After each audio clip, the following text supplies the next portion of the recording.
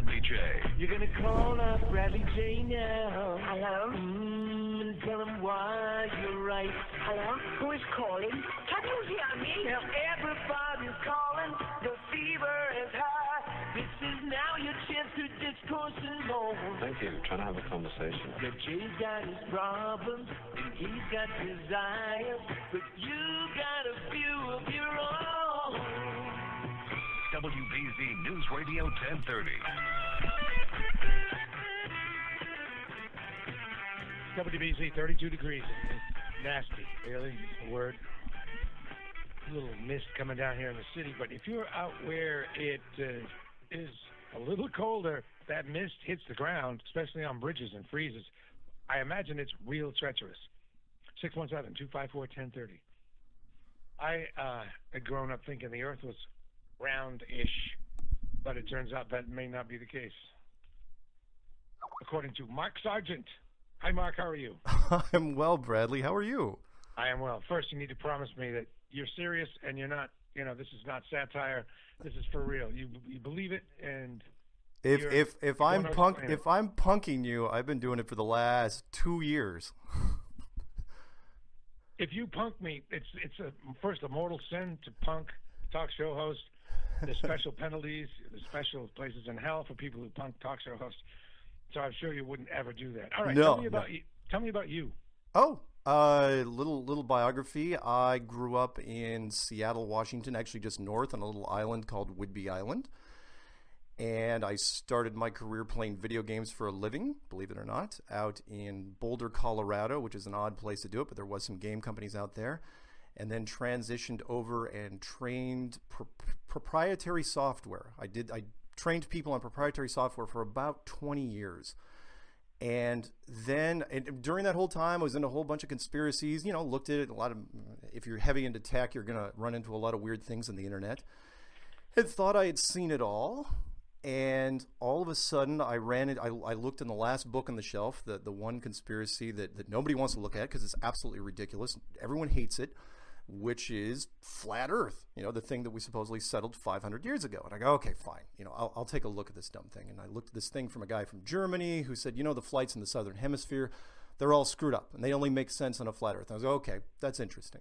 And then another guy from Montreal, Canada, who said he was an artist who worked for NASA, who was told during some thing in the Hamptons, he's going, look, the GPS doesn't work in the Antarctic and doesn't work really anywhere because the world is flat. I was going, okay, this sounds like a great movie of the week, Twilight Zone type of episode thing. And so, but it's a piece of crap. Everyone knows flat Earth is ridiculous. And I apologize to the listeners out there because I know this is a news show.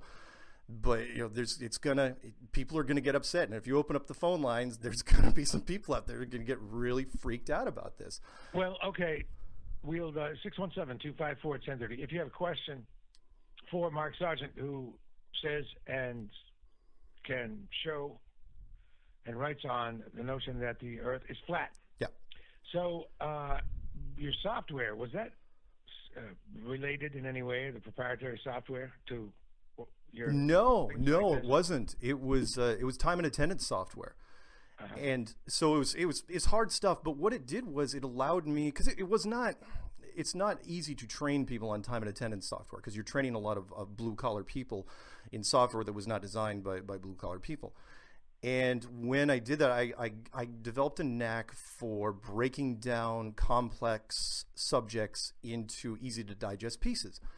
So when I looked at this thing, and I looked at this, believe me, this is not something I woke up overnight and said, "This flat Earth is the greatest thing ever." I thought it was awful. I thought it's the worst conspiracy of all time.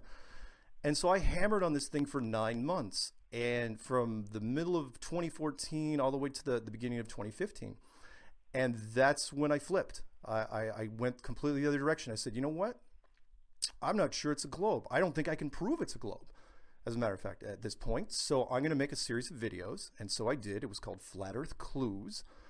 And I put it out on YouTube, put it out on the internet. I basically was a challenge to everybody. And I said, tell me how I'm wrong. And I didn't use really any math. I just connected some dots here and there, made some assumptions. But what I really did was I treated it like a court case.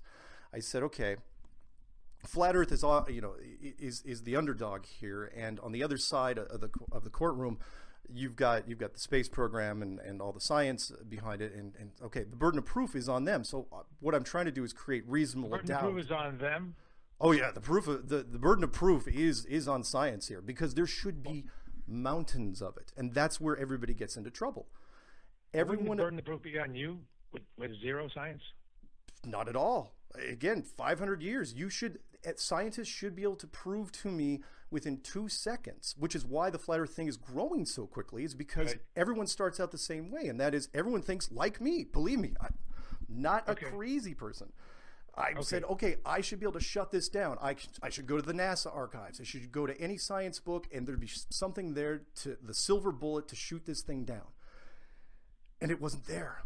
In fact, we assume a lot of things, but there is such an absence of data especially with the space program side, that finally I put the things out there. It was started out as a 7-part series and turned into like an 11 or 12-part series.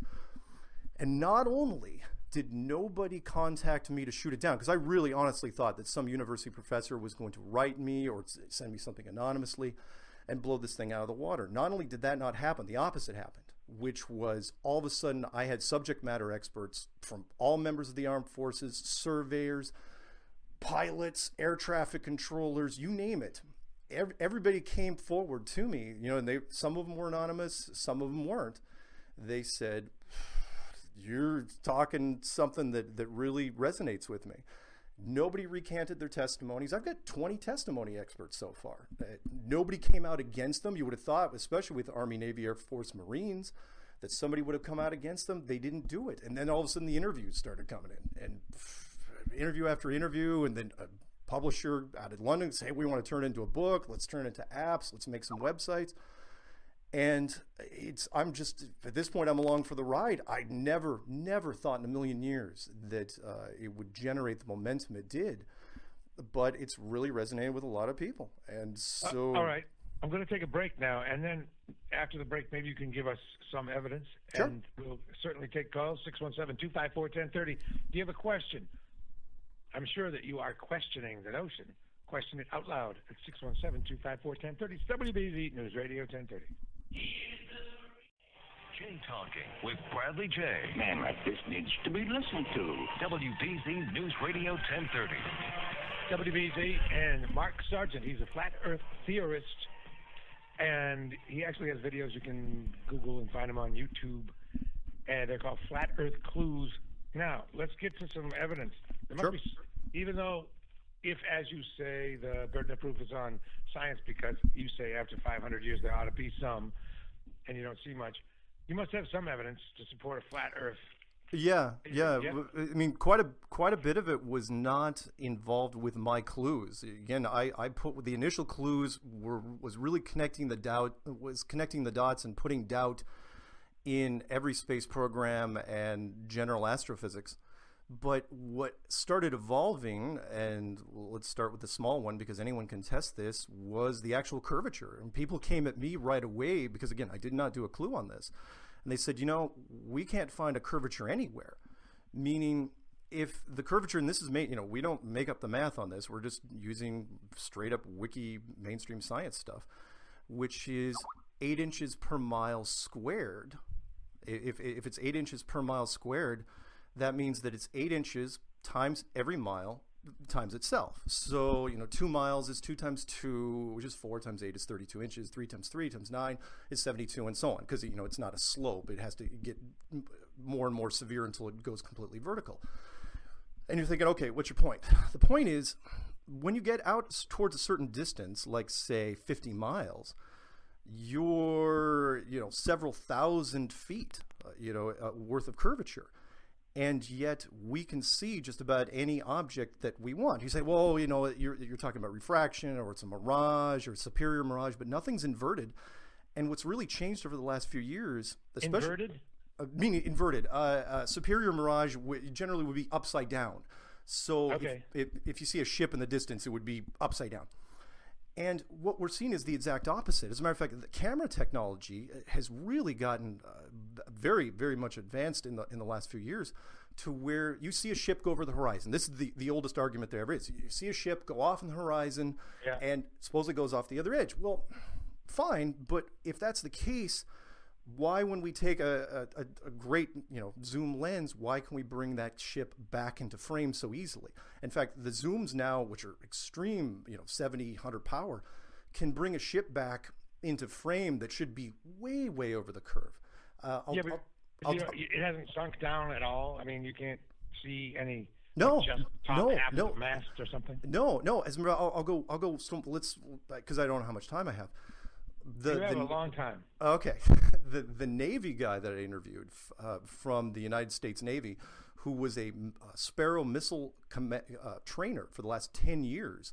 He was one of the first subject matter experts that called me. He goes, there's a couple interesting things. One, he's going, we can see with our night vision, and he goes, night vision does not lie.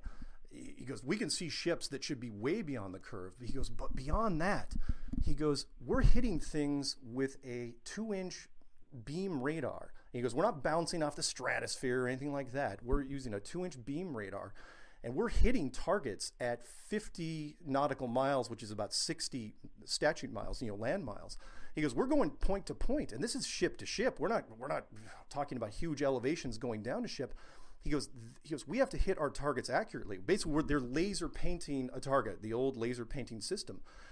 And he goes, that shouldn't be possible. He goes, 60 miles, that ship should be 2,000 feet on the other side of the hill, on the other side of the curvature. And he goes, we hit it every time. And then he goes one step further. He goes, not only that, he's going, the Coriolis effect, otherwise known as the spinning of the Earth, isn't taken into account in any of our firing solutions at all. Does it need to be if the gun's going the same speed as the target? Well, that's just it. If the Earth is spinning, in fact, it's weird because you'll see this in mainstream news. Mainstream news will say, "Oh yeah, sniper had to adjust for the curvature or the spinning of the Earth, the Coriolis effect." And yet, I've interviewed artillery guys, tank guys, missile, submarine, because submarine torpedoes can go 25, 30 miles. Most people don't know that.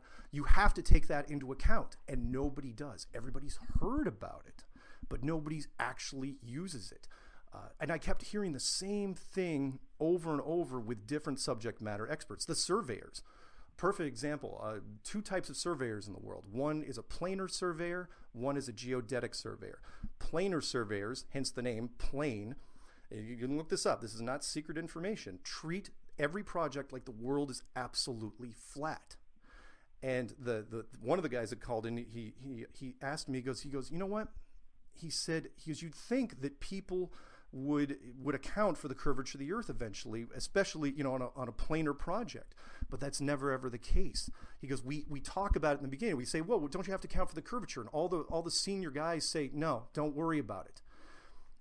Everyone says they've heard about it, but no one uses it in their 9-to-5 jobs. Nobody does.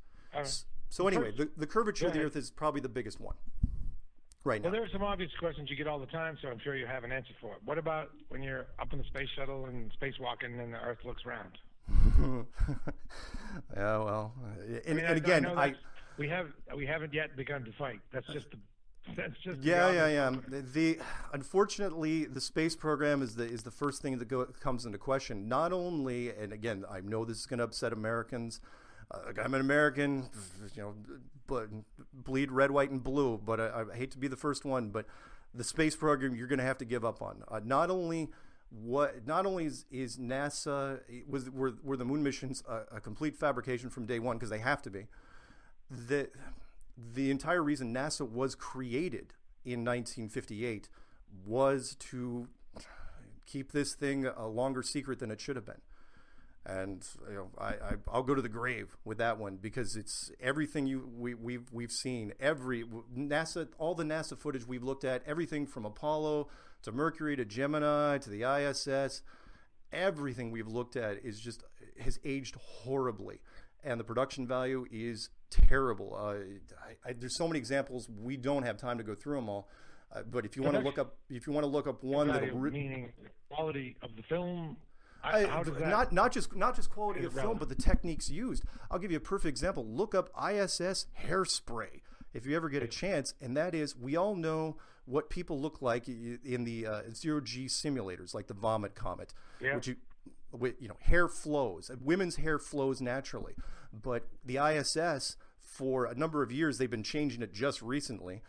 When you're in the ISS, the women's hair is permed, like the Bride of Frankenstein.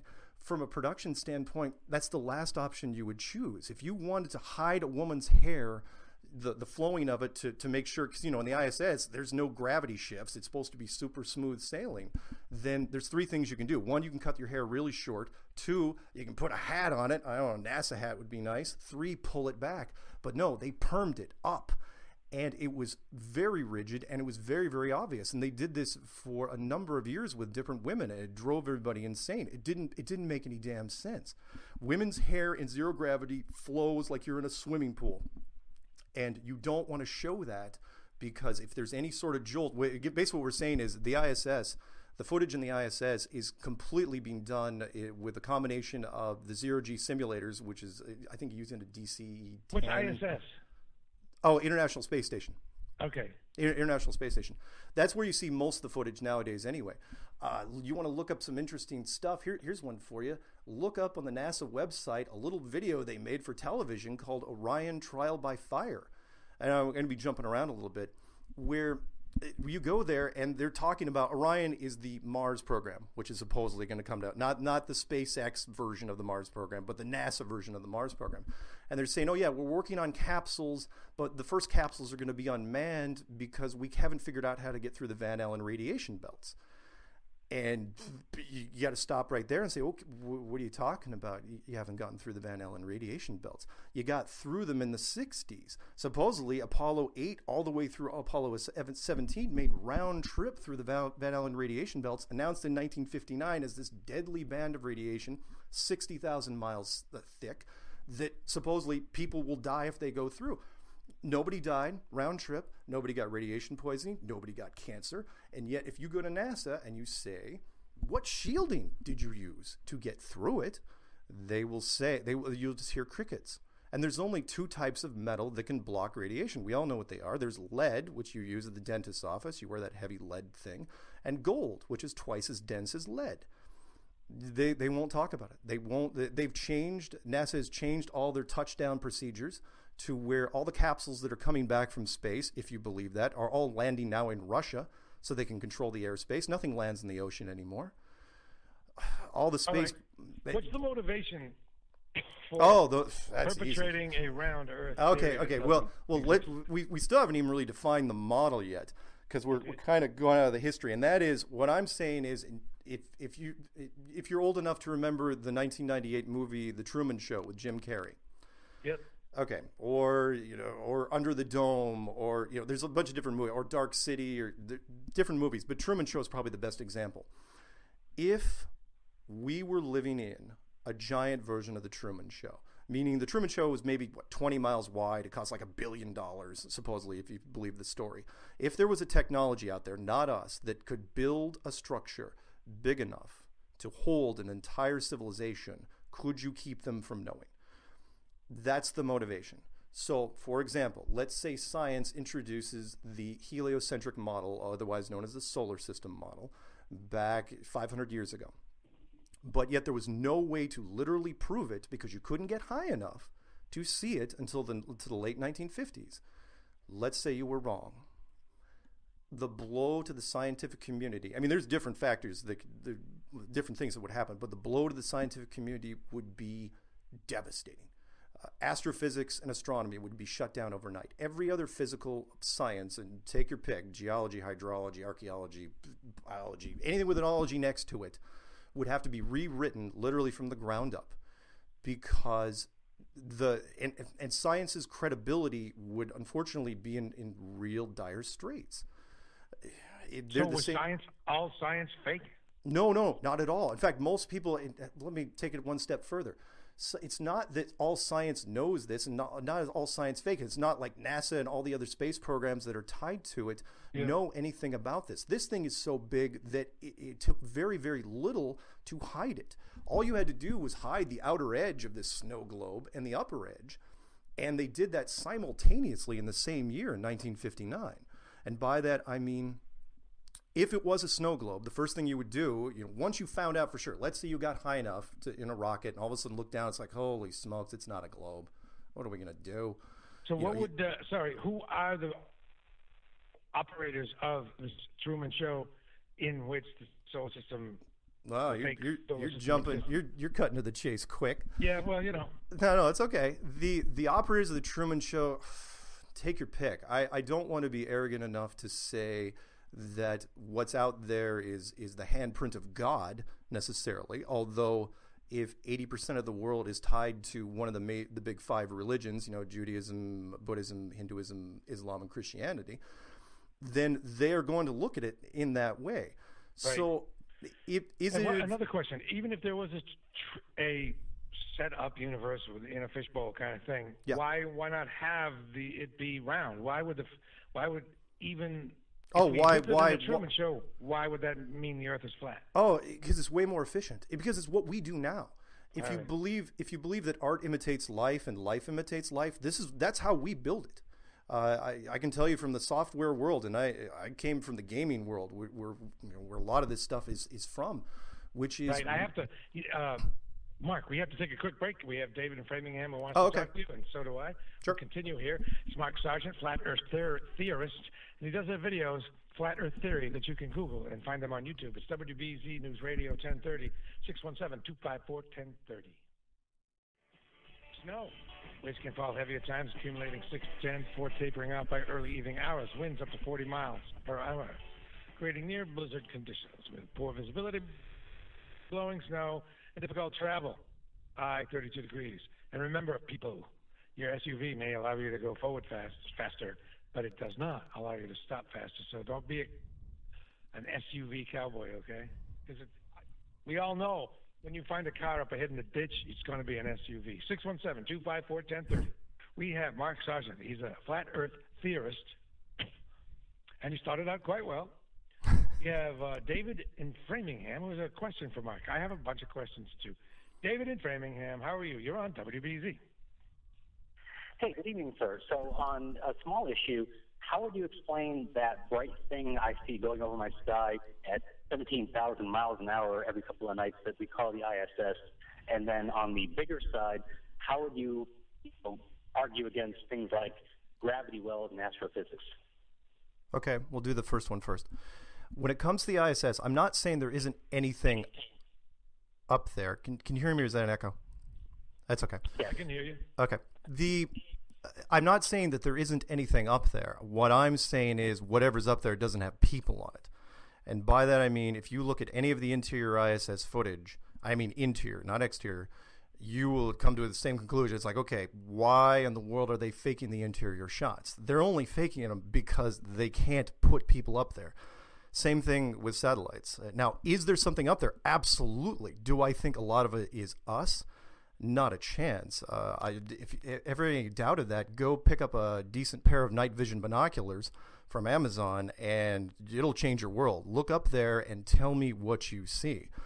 I watch... Okay, what's making it go in a circle? We'll use the Magellan experiment, the same thing. Did Magellan make a trip around the world, or did he just move around like a finger on a dinner plate?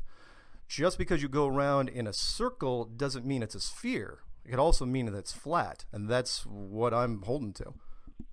So basically, it could be just circling around like a boat on a circular pond, rather than going around a globe. Exactly. If the circle is big enough, you're not going to know.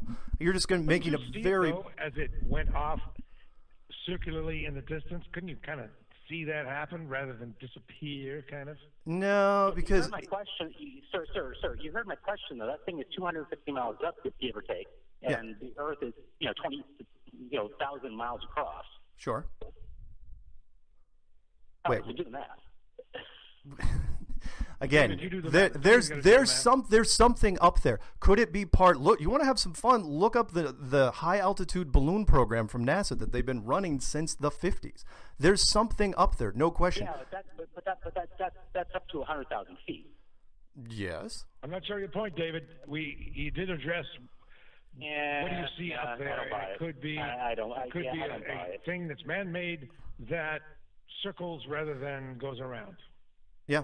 Nah. Okay. Wait. Before he goes, let me throw something at you. Okay, because I had a scientist throw. The gravity was, of course, when you are in a planetarium and you are looking up in the sky and you are looking up at the moons of Jupiter. Let's say you bring a pair of binoculars to the planetarium, and you say, do those binoculars make the moons of Jupiter more or less spherical? And you're going to say, well, it doesn't matter because I'm in a planetarium. Duh. I'm going, okay, who's to say when you don't walk outside of that planetarium, you're just not in a bigger one? Who's saying? The only person that's... How about this one? How about the shape of the moon and how shadows are cast against it as we view it from the surface of the Earth? Perfect. Love it. You can't do that in a planetarium. You can go down to Hayden Planetarium. He'll do that all day long. Not only that, he'll show you a blood moon. He'll put your face on the moon, write your name in stars if you want. You can do anything in the sky. Someone here on Earth is fabricating the moon? No, not at all. I'm not saying that we have anything to do with it. I'm saying this was made a long time before we got here. I'm saying that all we did was help keep the secret. I'm just saying the United States and the Soviet Union figured it out in the 1950s when they went out to Antarctica, which is a whole other thing. And when they figured it out, it's like, you know what? All right, sir. David, you can't be interrupting like that. I have a question for you. Shoot. When I go to the telescope, I look at Saturn. Yep. It's round. Yep. Okay. Why would Earth be the only flat planet? There's all these other planets around. What would be? It seems unlikely that out of all of them, the one we happen to live on would be flat. Just because everything else in the sky is a sphere doesn't mean you're a sphere. That's true. It would just seem weird. Well, to have the only one that we're on be flat. That doesn't follow anything. Is it weird, or is it part of a bigger picture? Meaning, if the people that built this place, and I talked about this in the Flat Earth Clues about it goes down to the motivation, and that is you go to any wildlife preserve. When you go to a wildlife preserve, you can put any other animal in that preserve. Let's say it's a 1,000-acre preserve, right? Yeah. They won't care that there's a fence there on the edge. Human beings, however, are very unique from that standpoint, meaning they could be the most beautiful wildlife preserve ever created, but human beings, all they'll care about is the fence. Who built the fence? Why should we pay homage to the fence? Why have we angered the people that made the fence? For the purposes of our discussion, since it's so wide-ranging, yeah, we can talk about the Earth being flat, or we can talk about the Earth being flat inside of a Truman Show-like domey kind of thing. There you go. We can go into gravity and whether or not that's real. But we have a limited time, so let's keep us close to Earth is flat, and the stuff that's most germane to Earth is flat. Okay. And now, next question. If it's flat, how come no one's tried to go to the edge? They have tried to go to the edge. As a matter of fact, that's where it gets. That's what led me down this path. Was that when I was doing looking at every other conspiracy, and I was getting bored because it's like, how many different things can I look at? I started looking into the hollow Earth thing. As a hollow Earth, that's pretty interesting. That the Earth is actually a sphere, but it's hollow, and journey to the center of the Earth type stuff. And then I started looking into that, and it got me to a guy named Richard E. Byrd, as a matter of fact, the youngest admiral to ever be in the United States Navy, the greatest explorer really of all time, and at least very least the greatest American explorer. Went to the North Pole in 1926. And then, for whatever reason, they rerouted rickety planes in 1926, rerouted him to the South Pole. And from 1928 until his death in 1957, that's all he did was Antarctica. For the better part of 30 years, he just flew mission after mission after mission down to the South Pole, took a break during World War II. And, of course, the only people that were doing any exploration work down in Antarctica in World War II were the Nazis. Interesting story for another time. And he goes on television. You guys can look. What's great is the footage that's out there on YouTube. He actually did an interview in 1954 after his last mission in Antarctica, and he comes back and he goes on. It was the show was called The Longines Chronoscope, and it was like the 60 Minutes of its day, 1954. And he goes on. He goes, you know what? Antarctica is just made out of money. He goes, there's a mountain range made out of coal that could power the whole world. There's uranium, there's minerals, there's petroleum, you name it, it's down there. Everyone's down there already. They're Russian, Great Britain, Argentina, New Zealand, Australia, a bunch of different nations are down there. We're going down for another mission in 1955, 1956 called Operation Deep Freeze. And it could be a question of how we're going to fight over the resources. And then during that mission in 1955 and 56, something happened. We're still trying to figure out what it is, but they found something that was so big that everyone left the ice at the same time. Literally everyone left. All the countries, especially countries that were trying to rebuild after World War II, like the Soviet Union and Great Britain, they left as well. And almost immediately, they started building the Antarctic Treaty, which was ratified in 1959 officially, the same year the Van Allen radiation belt was announced, sealing off the upper edge and the outer edge. The Antarctic Treaty is the longest treaty of its kind. It's never been broken.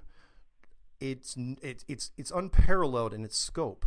No nation anywhere in the world, no matter how much money, no matter how much influence you have, none of their corporations are allowed to go down there ever. Okay, I'm trying to get to the answer to the question. Sure. Oh, has anyone gone to the edge? Yeah, they did. They got there, and whatever, I believe the Admiral Byrd found it, and everyone else recognized it. They chased everybody off the ice, and now Antarctica is a no man's land. Nobody can go down there. Period. Right. Why is it that if the Earth is flat, if you keep going in one direction, you come back to the same spot? Like, because if it's a, you mean, if you get an airplane, you go in one direction, you're going to end up back pretty much where you started. Oh, because GPS is gonna send you there. GPS will turn you in a giant big circle like a finger on a dinner plate. GPS, which was designed in the mid-90s by who? The United States Department of Defense. They're the ones that will turn you. You cannot use GPS to... All right, good answer. So if it's not all that big, the edge is easily reachable, because you're saying the edge is somewhere down by the Antarctic? Yeah. So how big is this thing? It's, the dome, or the structure itself, it's huge. Yeah. What if you just went straight, though? If you went straight, and you ignored GPS, not going in a big circle. Okay, let's say you were rich and you had access to a 777 fully fueled with extended fuel tanks. Yeah. If you tried to get to Antarctica before, if you tried to breach Antarctica, without using GPS, first of all, the treaty wouldn't even allow you to do it. You'd have to get clearance, which you're not going to get. Okay, say we got clearance. Okay, let's say you got clearance. Eventually, you'd run into the Antarctic Defense Force. You'd still, you're saying, okay, we still got clearance to get past those guys, the multinational Navy that protects Antarctica. I don't know what they're protecting. There's only thing down there are two types of penguins. But if you could get past all that, eventually you're going to run into the same thing Byrd did, which was thousands of miles of frozen wasteland, which he said on the thing. He goes, look, there's thousands of miles past the South Pole, which I haven't even seen. Eventually, we believe that you're going to run into some sort of barrier. Now, what's the barrier made out of? It's not an edge that goes off into space. It's not a high.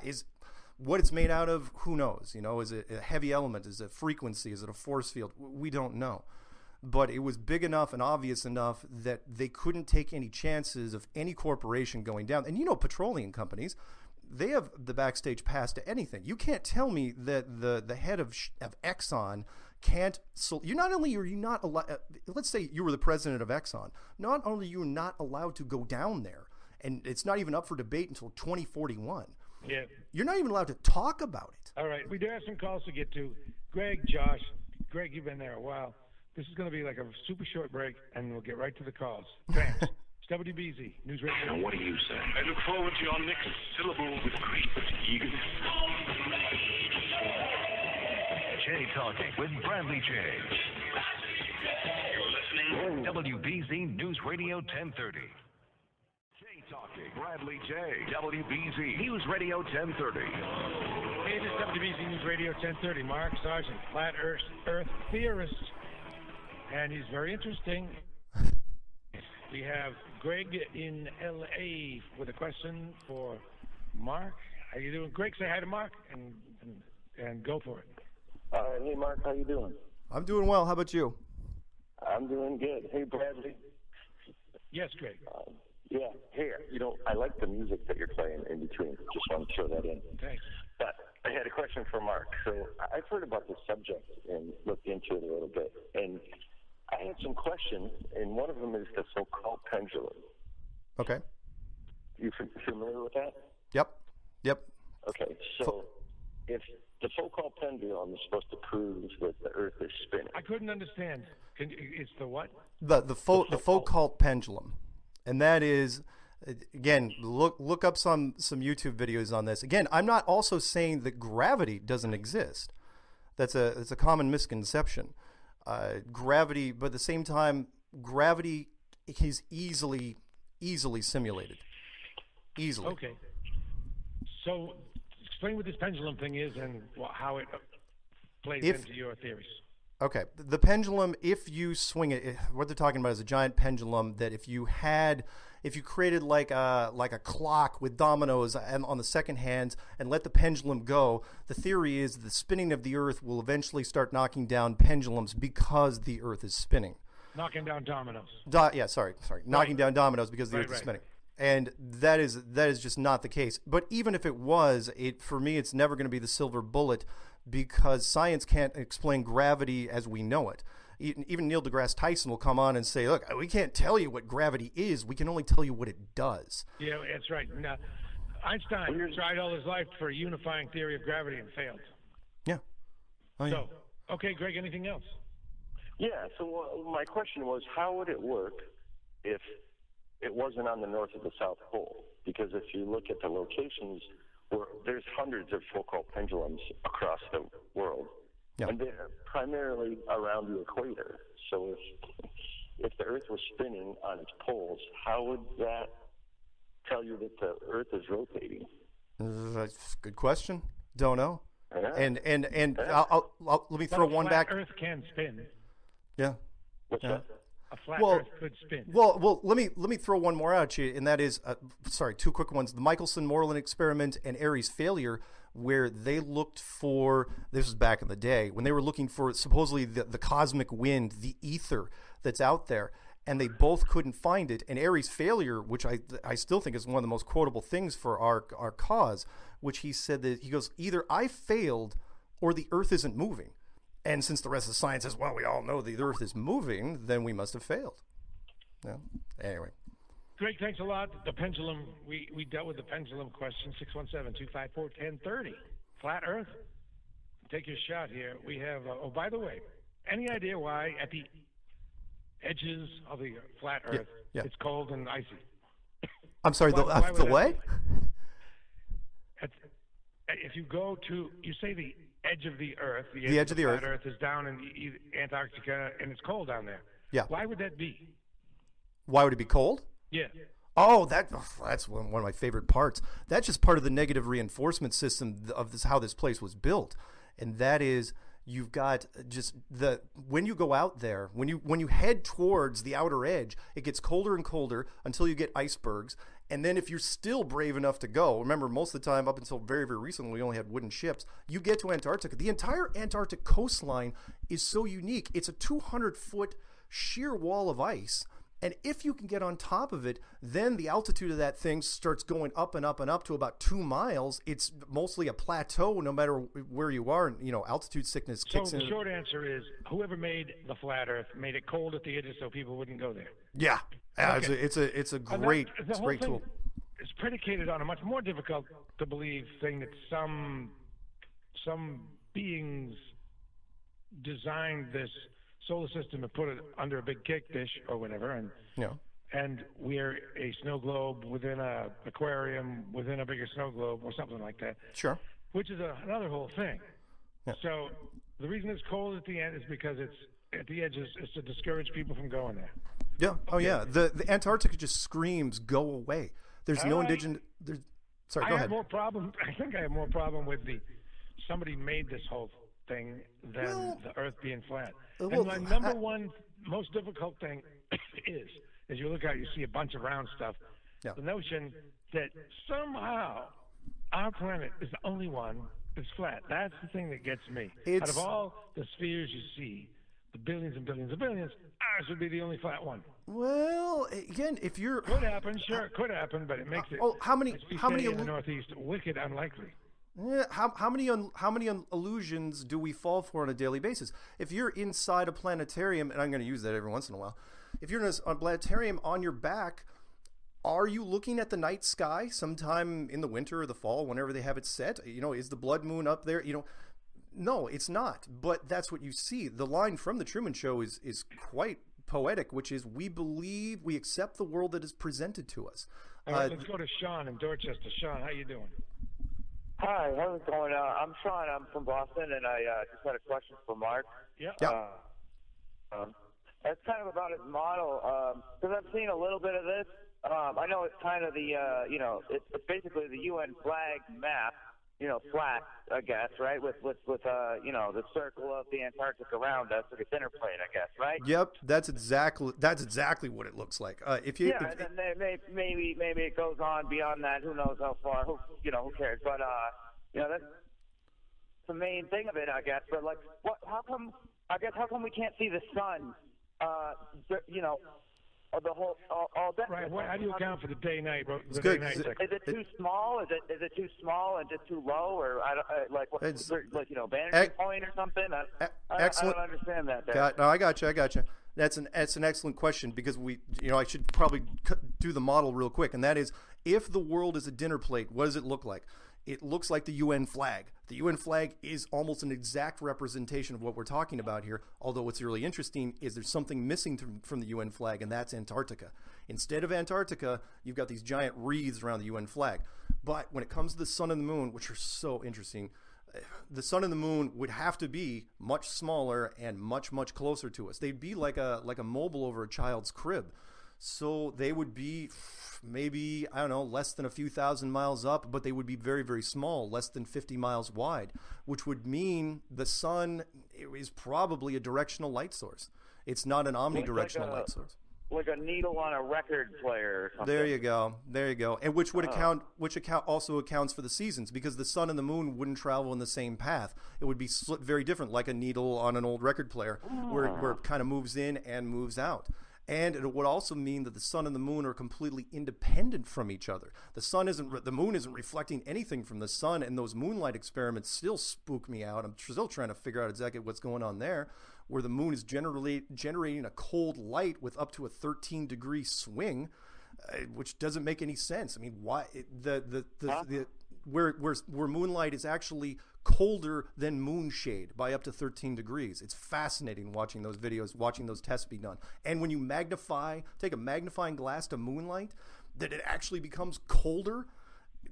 That just defies everything. Yeah, we can simulate it with blue lasers. Like burning ants, but like freezing ants or whatever instead? Yeah. So you could burn an ant with the sunlight, but you can not freeze an ant with moonlight, but you can get it pretty cold. And again, does that prove it's a flat Earth? No, but it really puts into question what the hell we've been told about the moon reflecting the sun's rays, which of course it couldn't. I have to go. And Mark. Yeah. We do have a couple more people, and I have a couple more questions. I don't know. Would you be willing to sit through the news and do a little more? Yeah. How much time? I don't. It'll take 7 minutes. Sure. Yeah. Okay. Sure, it's Mark Sargent, flat Earth theorist. You can get into more detail with his videos. You can Google them. Flat Earth theory. Let me see. Flat Earth clues, right? Yes. Flat Earth clues. All you have to do is any search engine. Flat Earth clues. You can't miss it. Okay. And this is one that I'm sure you deal with all the time, and so it should be no problem. What? And that is, when there's eclipse, how come the shadow's not flat, straight? Why is there a roundy shadow in an eclipse? Don't answer that yet. We're going to figure that out after this break. We'll get some news, and everybody can get a beverage and recharge, and we'll continue after the news. 617-254-1030. And Mark, so this will be a podcast. If you sign up for the J Talking podcast, you'll be able to share this whole segment with your friends or at groups. It's WBZ. Cool. With WBZ, Saturday, February 11th at It's WBZ, Family J. 31 degrees here, and usually it's a little warmer here. That means it's probably colder where many of you are, and misty. So could be very dangerous and slippery. Could be black ice. 617-254-1030. 617-254-1030. Mark Sargent is a flat Earth theorist, and he started out very thoroughly. We have Josh in Groton. Mark says the Earth is flat, and it's intriguing, and of course gives rise to many questions, which we are asking. And it's Josh in Groton now. Thanks for staying, Mark. And Josh, you too. How you doing? All right, Bradley. How you doing? Good. So this whole theory of the flat Earth reminds me of your days back at BCN and your Michigan show. And the reason I say that is Mark gave an explanation about what he thought occurs down in Antarctica and why you can't go down there, and that's the end of the Earth, where it ends. So let's look at the Earth this way. Let's just say it's a 4x8 sheet of plywood. If you go to either side, there's an edge, meaning there's 4 edges. Mark, how do you account for the other 3 edges? Oh, perfect. I was actually glad somebody brought that up. Oh, yeah, if you go towards California, it's not cold at that edge. No. He's wondering where the physical edges are. And what I mean is that Antarctica, in the flat Earth map, Antarctica is the only continent that looks nothing like everything else. All the other continents look pretty much normal. But Antarctica, instead of being a continent sort of like an island continent like Australia, is actually just a giant circular coastline that surrounds the entire thing. Completely around. You have a circular coastline that surrounds essentially a 4x8 sheet of plywood? Disc. You think it's like a flat disc right now? Well, yeah. If it's a snow globe type situation, there's got to be an edge. And I mean, yeah, technically, I suppose you could have Antarctica as a continent, but you're still going to have an edge. And in this case, from what we've seen, Antarctica is the edge on all sides. It's not an island. It's just this big circular ring. It's this giant plateau of ice that encompasses us. But if you go east to west, let me just follow that through. Yep. So theoretically, if you headed from Boston south and you went to Antarctica, yep, that's what I thought you were saying was one edge. But let's just say you go east to west along the equator. You never hit the Antarctica area. So how do you account for that edge? No. It's always Antarctica. It's the same coastline. It's the same body of land, no matter which way you go.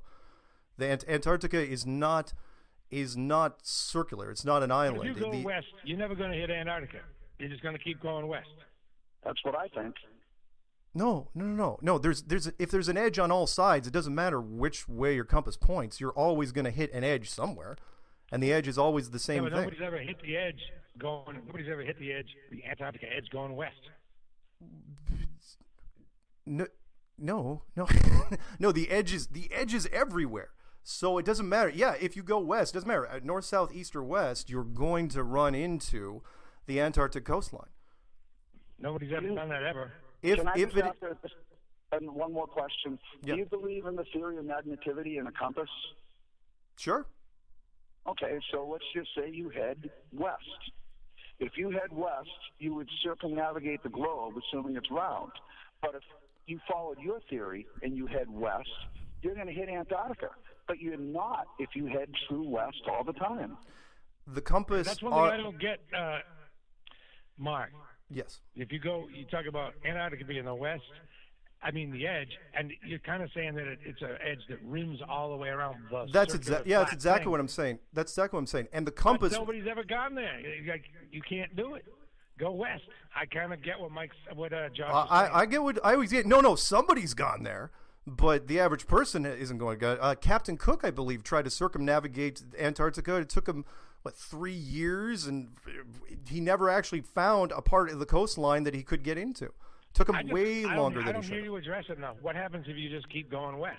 Why don't you ever run into this Antarctic edge that you if no matter which direction you go, you're going to run into the if the middle of this thing is a dinner plate, the North Pole is literally the center of the dinner plate, which means your compass is always going to point towards the center of the dinner plate, no matter what. So in your model, the edge is in the middle. The edge. Okay.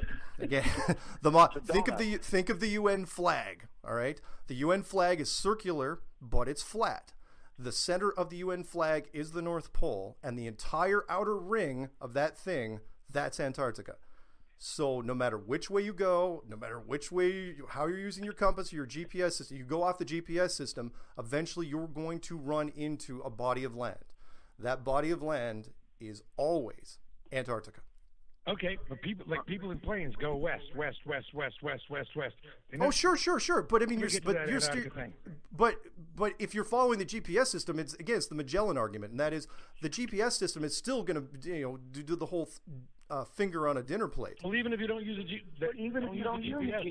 If you don't use GPS, you're going to run into a landmass. Yes, the landmass is a giant ring of landmass around the entire thing. It is Antarctica. All right, Josh, I think you had a good question there. I appreciate it. Thank you so much, guys. Yeah, 617-254-1030. Oh, so if you're this flat, how thick is it? Good. That's an excellent question, because how thick is the globe? If you believe in mainstream science, it's 4,000 miles thick, but the deepest hole ever drilled. I thought it was 8,000 miles, but that's, academic. Well, no, it's 4,000 miles to the center, right, but 8,000 miles all the way through. Yeah. But the deepest hole ever drilled is 8 miles, period. No one's ever drilled deeper than 8 miles. So, but yet, when you open up any mainstream science book, they're going to show, here's the red band, orange band, yellow band, white band. I'm just curious as to if you had a theory about how thick it might be. If I had to, and I've said this in other things, if I had to take a guess, maybe a couple hundred miles. But it doesn't have to be very thick because, again, the negative reinforcement. Once you get down past 8 miles, your drill bits don't work anymore. So, okay. So what if you get? I mean, there's nothing really going back to the Antarctica, keeping you from going to the edge, then going and then rappelling down the edge for 200 miles to see if you can see the other side. Really No. It's not. It's no. It's not. It's cold. No, it's not that easy. When you get to the Antarctic coastline, yeah. And by the way, you can book trips to Antarctica right now. It costs you about $10,000-$15,000. But when you get there, first of all, the coastline, just the coastline, is 200 feet straight up. But once you get on top of it, once you actually get into Antarctica, it plateaus out again 2 miles high, and then it's thousands of miles inland. We don't know how. So, just theoretically though, I'm asking you the question. Yeah. You go up 2 miles and then you go thousands of miles. You could at some point get to the edge because yes, there's an edge. Yeah, It seems as though that it would be worthwhile to find the edge of the Earth. Oh, sure. And so you could, once you get to the edge, go over the edge and go down so you get to the other side. Well, that's just it. Then you get into the whole argument, and that is what's outside of it. If it is a snow globe, what's on the other side of it? And I try to tell people, look, try to live one world at a time. Otherwise, you can get into the Russian stacking argument. The snow globe thing, I mean, a flat Earth necessarily has another side.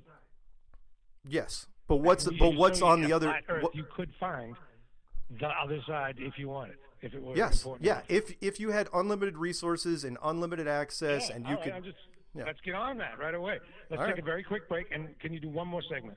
Sure. Thank you. Okay, It's WBZ News Radio 1030. We heard you on the radio. That's right. Now, say my name. Bradley J. Talking. WBZ News Radio 1030. Did you know that in Greater Boston, nearly 70% of students are reading below grade level? Join Generations Incorporated, Greater Boston's host to AARP Foundation Experience Corps, to help change this statistic. As a nationally recognized literacy program, they bring experienced older adult volunteers with time and talent to help young readers grow in Boston and Revere. For more information on how you can address this literacy crisis, visit generationsinc.org or wbz.com/WBZcares. It may be cold outside, but there's always fresh hot coffee and strong Irish tea to warm you up at Green Hills Bakery. Stop by Green Hills for their daily lunch special, featuring hot roast, served with homemade gravy, mashed potatoes, and vegetables. Or try delicious soups and specialty Guinness beef stew to keep you satisfied all day long.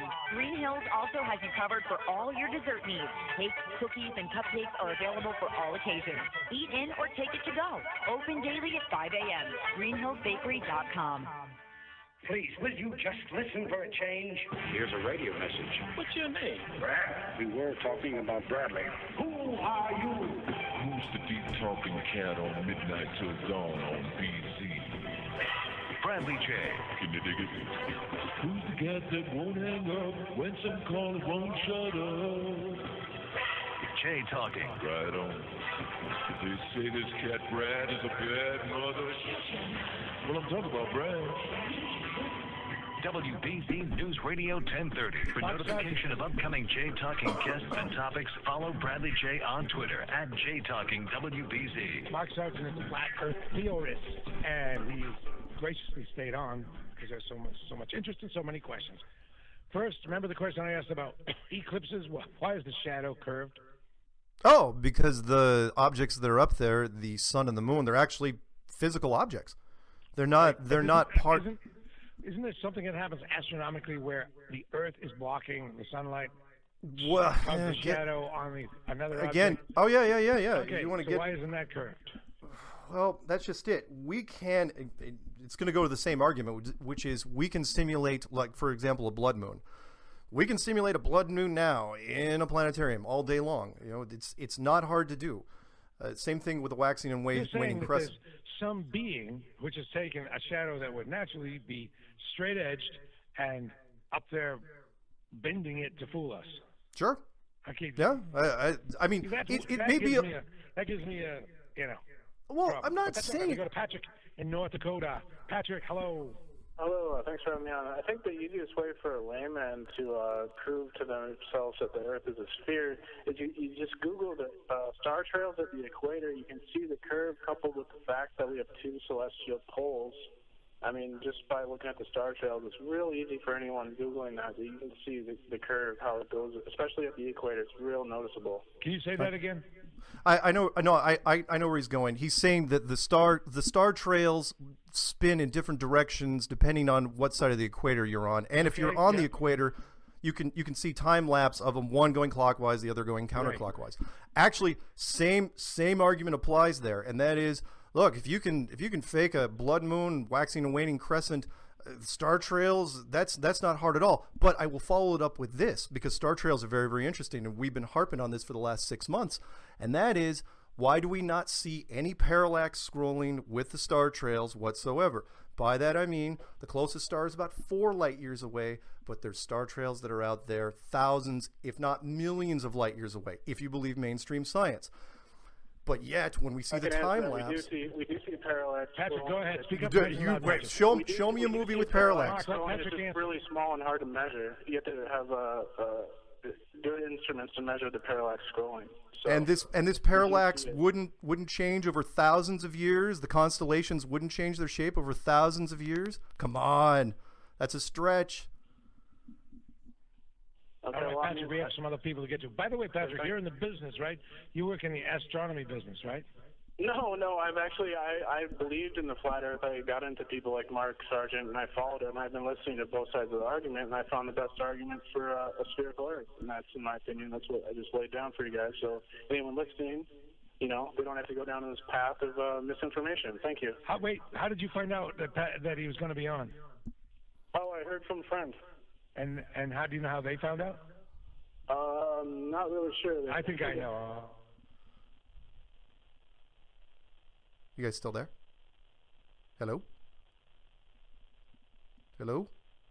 I have Ken in Stoughton now. Hi, Ken. You're on with Mark Sargent for a few more minutes here. How you doing? Hello. Ken, hi. Go ahead. Hey, Bradley. How you doing? It's Ken from Stoughton. Listen, I have a perfect picture in my head of what your guest is talking about for his model of the Earth. Essentially, it's a pizza where the North Pole's in the middle and Antarctica is at the edge. But I just want to let you know how ridiculous that is.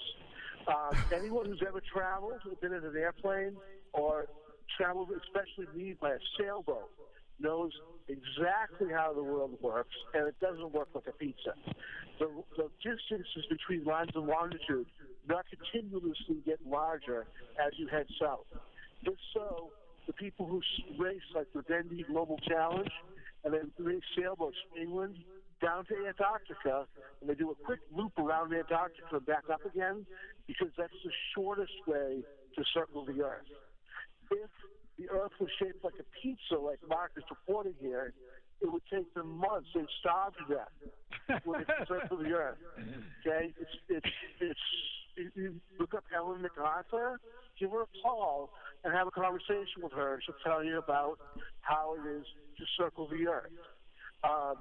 It's simply not true that it's flat and shaped like a pizza. And if you believe that, that's fine.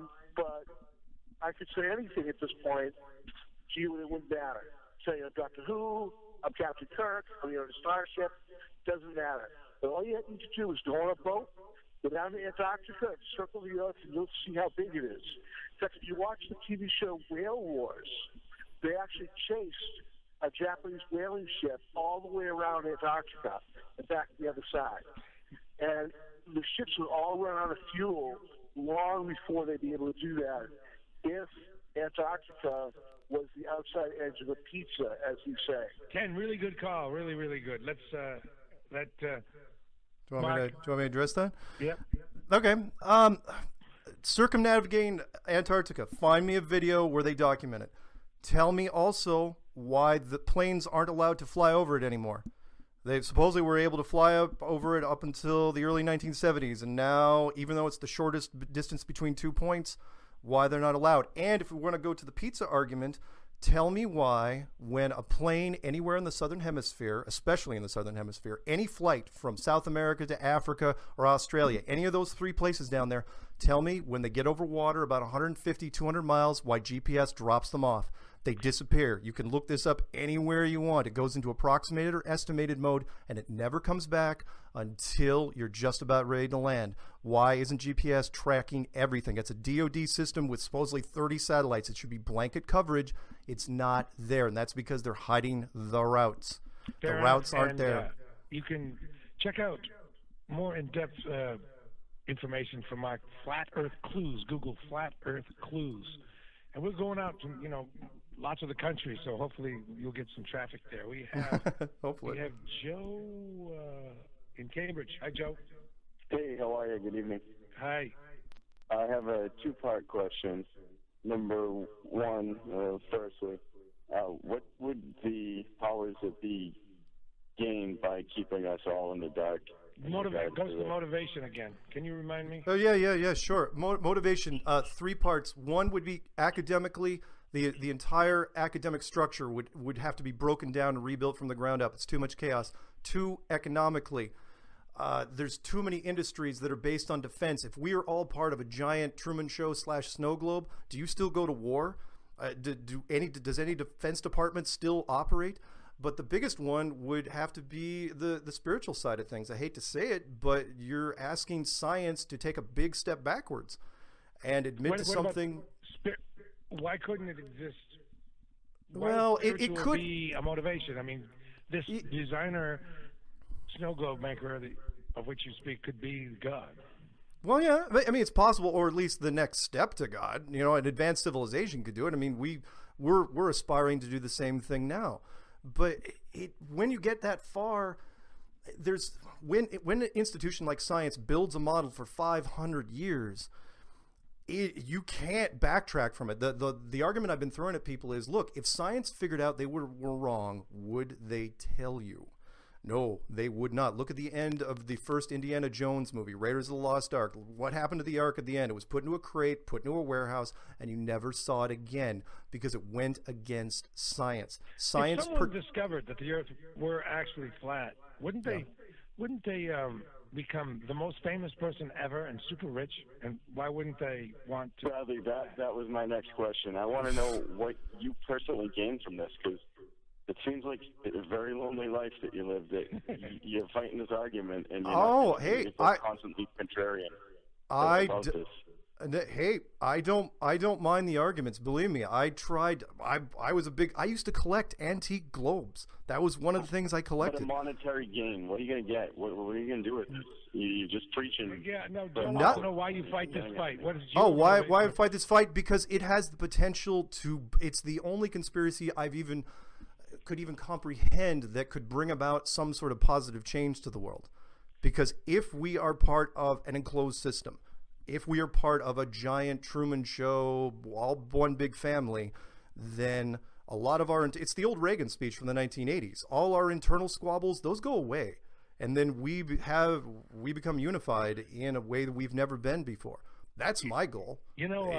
People go to the Mount Everest. It's super hard. It can't be any harder to get to the end of Antarctica. I would think you yourself, Mark, would put up an expedition and discover the edge of the Earth, and then you would be the man. You'd be the new. I don't know.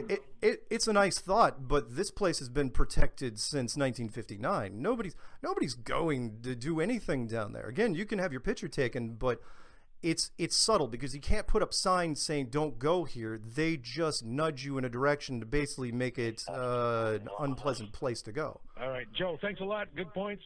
I have time for one more call. Super short question. Then Carl, I'll take Douglas then. Carl and Paul, after Mark leaves, can ask me a question, and I'll either go or answer it as I think Mark probably would. Douglas, how you doing? Hi, good, thanks. How are you, Ben? Yeah, we have a short time. Okay, so I'm looking at the map I Google it, and so I totally see that pizza model, and I see how if the needle points north, that indeed, if you went west, which would be like 90 degrees perpendicular north, you would indeed go around in Magellan circles. I see that. But, and indeed, the circles are tight the farther north you are. They get bigger and bigger as you head to the equator. Yes. But that's where it breaks down. If you keep going south of the equator, if it's a pizza model, the circles should keep getting bigger and bigger and bigger. But if it's a spherical model, they should get smaller and smaller again as you approach the South Pole, or if it, in a spherical model. So that, forget the GPS thing. If you just took your compass and headed west, the circles should be huge out there, but I'm pretty sure they wouldn't be. If you flew a plane west, dictated by a compass, it would be tight circles, like you're at near the South Pole. All right, that's good. Well said, very concise. Gotcha. You got a 30-second answer for that, Mark? I'll change directions on them, and that is find any flight that's connecting from Africa to South America to Australia, anything in there, and tell me how many nonstop flights you find from anywhere to anywhere in the south, in the southern hemisphere. And tell me where the connections go. Don't tell me where the nonstops are. Tell me where the connections go, and then look where the connections go on a flat map. That'll answer part of your question. All right. Really appreciate that. If at the very least, a really excellent mental exercise. At the very most, a new worldview. Mark Sargent, you put a lot of work into this for certain, flat Earth theorist, and you can. Is there anything else you'd like them to see besides Googling flat Earth clues? Flat Earth clues? Yeah, you want to have fun. Again, don't just follow my stuff. The community has gotten huge. Again, you can go in any search engine, type in Earth is or the Earth is. It's changed now to flat. We did that in the last year. Go into YouTube, just type in flat Earth. Don't even type in flat Earth clues. Type in flat Earth and search by upload date and tell me what you see and compare it against mainstream topics. This thing is way bigger than it should be, and I'm just humbled to be a part of it. Also, if you go to Facebook and under groups type in Flat Earth, there are a number of societies. One of them has 30,000 members, which is pretty big. Yeah. I really appreciate the time and the way you handled yourself during the whole thing. Mark Sargent, come back sometime. Right, hey. And there's always the podcast. Search J Talking Mark, J-A-Y Talking, and this will be polished up by producer Mark as a podcast for you to share. Same with everybody. Thanks a lot, Mark. Thanks very much for having me. Radio 1030. Hang in there, Carl and Paul. CBS News Update. With the Justice Department.